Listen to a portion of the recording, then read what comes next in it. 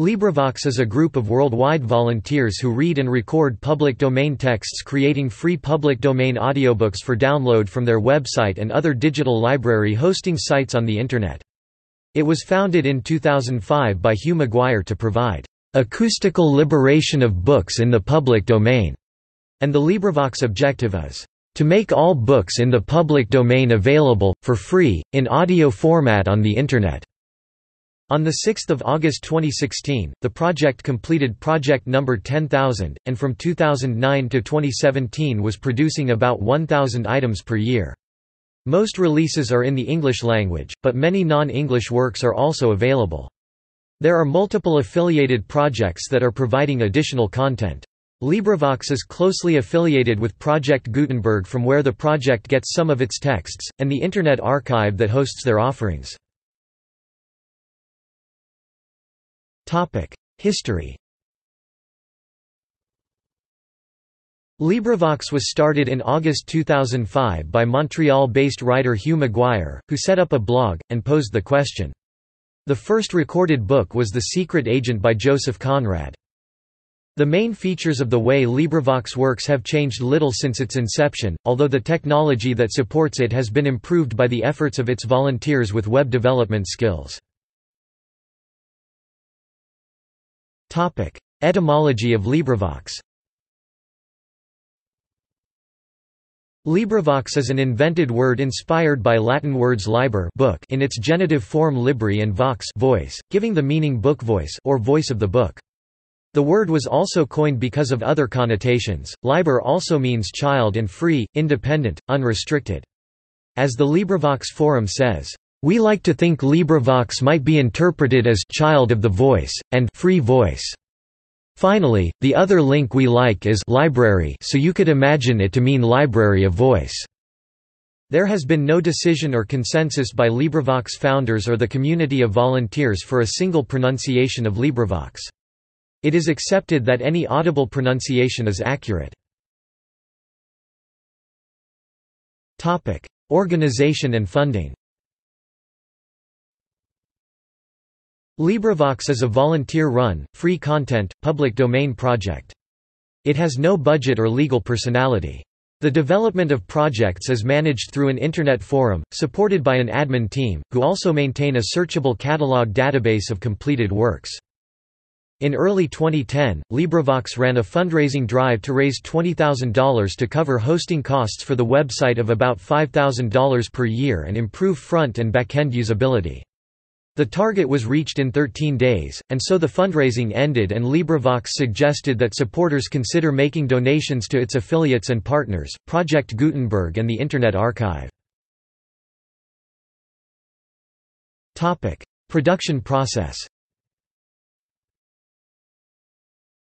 Volunteers can choose new projects to start, either recording on their own or inviting others to join them, or they can contribute to projects that have been started by others. Once a volunteer has recorded his or her contribution, it is uploaded to the site, and proof listened by members of the LibriVox community. Finished audiobooks are available from the LibriVox website, and MP3 and OGG Vorbis files are hosted separately by the Internet Archive. Recordings are also available through other means, such as iTunes, and, being free of copyright, they are frequently distributed independently of LibriVox on the Internet and otherwise. Content. LibriVox only records material that is in the public domain in the United States, and all LibriVox books are released with a public domain dedication.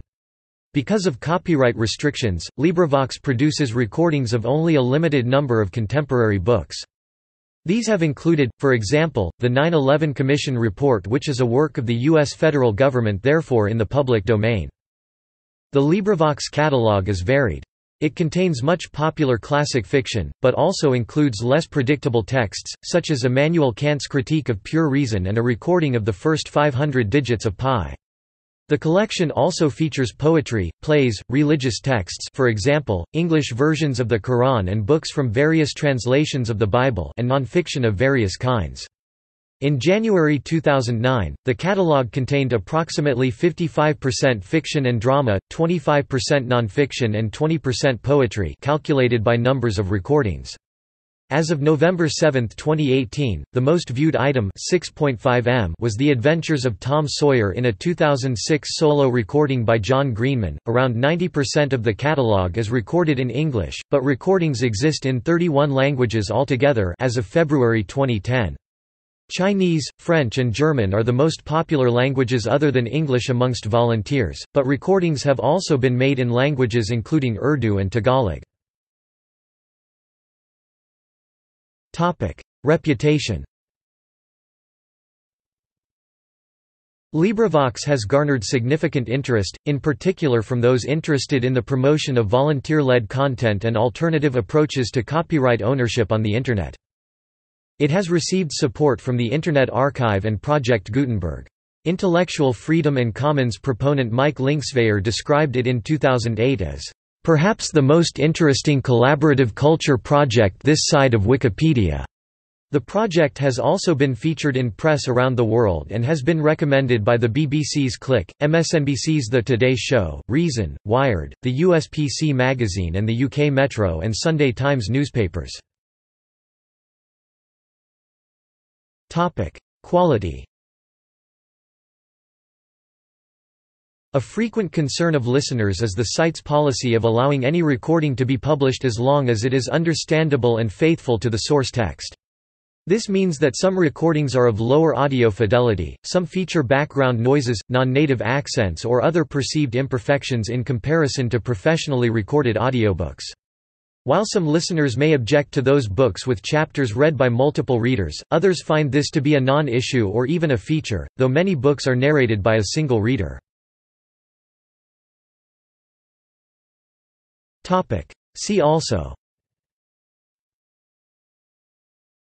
virtual volunteering, voice acting. References. External links. LibriVox site, LibriVox homepage and LibriVox catalog of audio books. Articles. Any tech story from NPR's Day to Day. Amateur audio books catch fire on the web.